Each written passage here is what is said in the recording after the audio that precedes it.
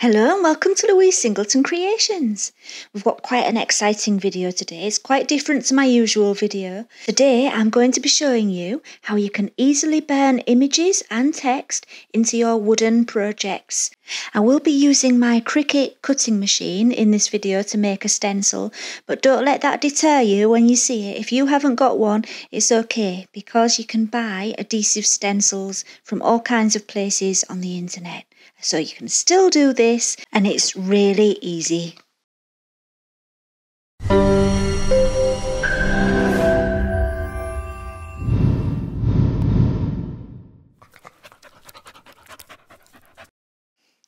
In today's video, we have a new arrival, my special guest, the Cricut maker. I recently bought it from one of my patrons who was downsizing, and I'm so excited about it because it cuts and engraves and does all kinds of amazing things. I'm going to start the video with a brief explanation of how I created the stencil. At the moment, I'm still learning the intricacies of using the Cricut Maker, but I can direct you to somewhere where you could get much more detailed information if you're not happy with the amount of detail I give you in this video. Today's video was inspired by a video I watched on the Mr. Crafty Pants channel. Michael is such a fabulous teacher and he goes through every single detail. So if there's anything that you don't learn from this video, please go and visit his channel and I will leave the link to his channel in the video description. Right, so the technique I'm going to be showing you today requires a stencil, and really it needs to be a sticky backed stencil, and so that's why the Cricut Maker came in so handy, because I could make the stencil on there. I used the Cricut design space to come up with my design, so then it was time to cut it out.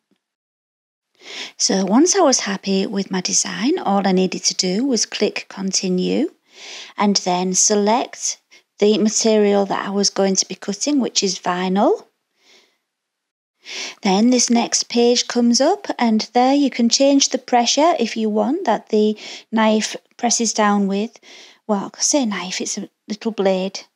And yeah, so I left that at defaults and it gives you the prompts to make sure you've done everything and then you're ready to go. I got my standard grip mat and took the protective film off, and then I took my vinyl, which is a black one from Arteza, and stuck it down onto the mat, face up in the correct position. Next, I loaded the mat into the Cricut and clicked the start button and off it went. It took a few minutes, so I'm going to speed up that part of the video. Once it was finished, I released the mat by clicking that button, which is flashing. That's one thing I love about this. The buttons flash and it really makes it easy to understand what you're supposed to do at each stage. It flashes to tell you to press it. The next job is to take away all the parts of the design which you don't need using a weeding tool, and it's like a little metal hook and you just use it to grab the little bits of design that you don't want and pull them out. Right then, that's done. And if you're like me and you're new to all this Cricut business, you might be thinking, okay, so how do I peel that off the backing paper and put it onto my wooden board? How is that going to happen? Well, this is where the transfer tape comes in.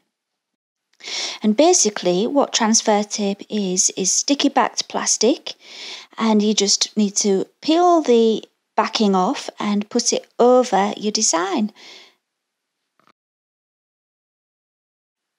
And then once it's on, you need to use the smoothing tool that came, well, I believe it comes with the Cricut. I bought mine secondhand, as I mentioned, and this came with what Jennifer sold me, and I think that came with the machine.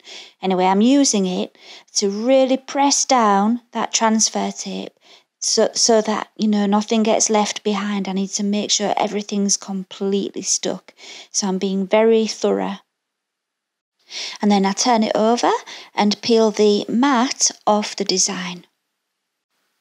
This is the wooden round which I'm going to be using. It's a 20cm one from Amazon, and I thought that would be the perfect size for my boiled egg platter which I was making.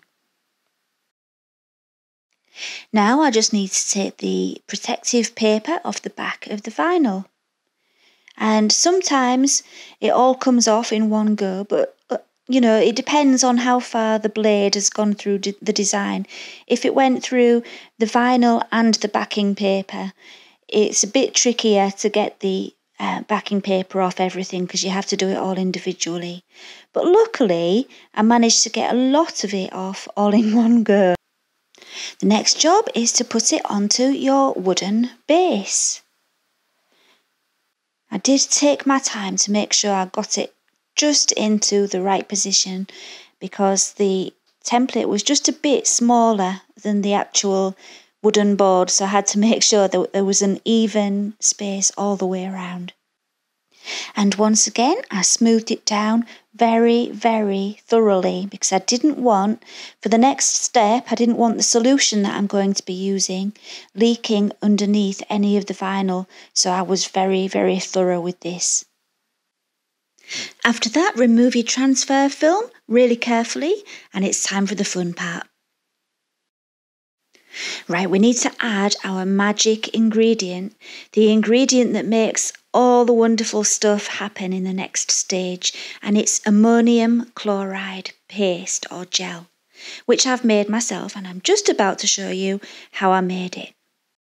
And I must just add that I got this recipe from the comments section in the Mr. Crafty Pants video that I watched. He uses something called Cricut, and he wasn't sure whether you could use corn flour, which is what I used.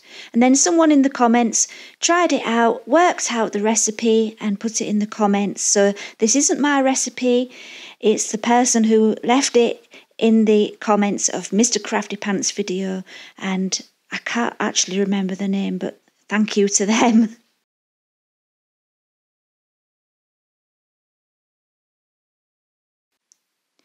Measure 100 millilitres of cold water into a jug. Add 1 tablespoon of corn flour, or if you're in the USA, I believe you call it cornstarch. Give it a really good mix. Then just pop it into the microwave and heat it for 90 seconds. Stop it from cooking twice just to give it a good stir.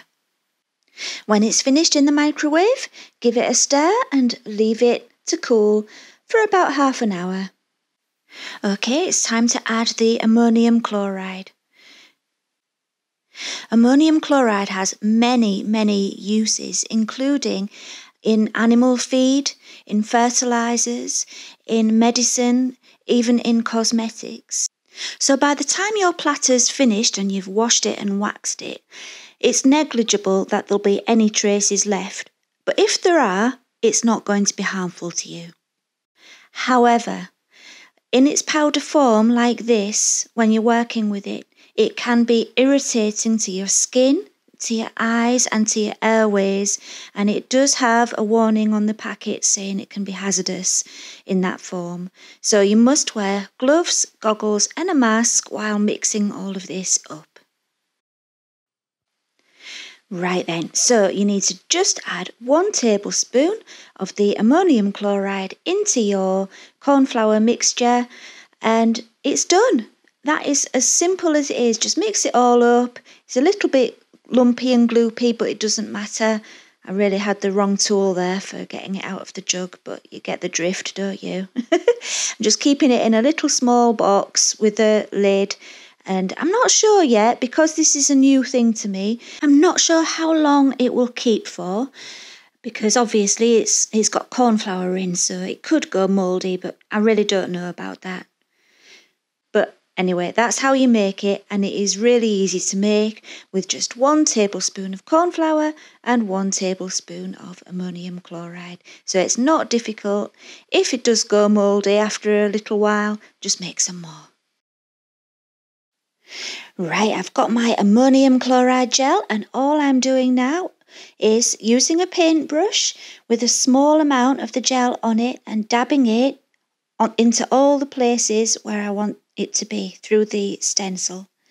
And I'm doing it quite carefully because I don't want to push it underneath the stencil, so I'm kind of dabbing it on. And like I said, don't do too much, you don't need a lot. And then I decided to paint the sides of the board with it as well, and I'm really glad I did because I got a really good effect on the edges of the board. I left it for about an hour to dry, and then I removed all the vinyl stencil and took it outside for the very best part.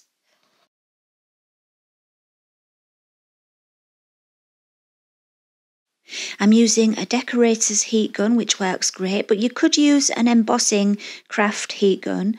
It just takes a bit longer because it's not quite as hot. A hairdryer won't be hot enough, so either the decorator's heat gun or an embossing gun will work great. And keep it moving. You don't want to overheat one particular spot, and you will see the design appear before your eyes like magic. I did discover that because this is quite a cheap board, and I think even the more expensive ones may be the same, it's not one solid piece of wood. It's several pieces of wood glued together, and the heat from the heat gun did start to cause those joints to separate a little bit. So a top tip I would give if you're doing this with a piece of wood that is not one solid piece is to clamp it all together first. It makes it a bit more difficult, I would have said, to do this process if it's all clamped up, but it will help it to stop, to keep stuck together and not separate at all. It didn't separate much, but I could see the cracks appearing. And because the pieces of wood had started to separate and I could see a little crack, I needed to fill them because, hygiene and all of that. You don't want cracks in your platter. So what I came up with was using a glue stick, just a regular craft glue stick. And while the board was still a little bit warm, I ran the edge of the glue stick over the crack and pushed quite hard to get the glue into that crack. And I wiped off the excess with a baby wipe, and then I sanded it. And the sawdust that is created by sanding it all went pushed into that crack and helped to give it a natural looking seal. Hopefully you won't have to do any of this because it hopefully won't happen to you. I've given you the heads up that you really need to clamp it from the sides with a big clamp to keep it all together. But if it does happen to you, you can see that it's easily remedied. I did try filling the little cracks with some wood filler, and it really didn't work well. I think it's because I used a brown wood filler, and it stained the wood around the crack, and I couldn't wipe it off or sand it off. It just stained instantly, so I wouldn't recommend using a coloured wood filler. Anyway, problem solved, and you can see from the edges how amazing that wood grain comes out through doing this process. I just love the edges of these boards. It's my favourite part, actually. Right, I decided I wanted to add a little bit of richness to the colour of my board, and I didn't have a food-safe wood stain, so I decided to use a tea bag like you do. And it worked really well, so I'm just adding some boiling water from the kettle, letting the tea bag sit for a little bit, and then I just wipe the board over with the wet tea bag, and it worked a treat. It really was good. It actually works better if you do it twice. Let it dry, let your first layer dry, and then do it again, and you get a richer colour. But yeah, I really love that for a food-safe wood stain. As you can see, once it dried out, it looks like it's faded a little bit, but don't worry, you'll see it come back to life in a second. I used some butcher's block, wood oil and wax, and it's for butcher's blocks, chopping boards and things, so it's food safe, it's all natural products. And you just rub it in a circular motion, and it brings it to life. And you just leave it an hour and then buff it and repeat the process and until you get it just how you want it. And this stuff is really good to use every now and again on all your chopping boards just to bring them back to life. And here we have the finished platters, all ready with their egg cups and soldiers on. Does everyone else call them soldiers? Is that just an English thing? I don't know. I call those soldiers. Anyway, it's all ready and I love them. I'm really pleased with the way they turned out. And this technique can be used on all kinds of different projects. I'd quite like to do a chopping board or a serving board with resin on and with text on. So I think that might be my next project. I've just uploaded a video showing how I made those egg cups. So if you would like to see how I made those, just click the picture on the left. And that's it for today. So if you've enjoyed the video and you haven't already subscribed, please do. And I will see you again next time. Bye for now.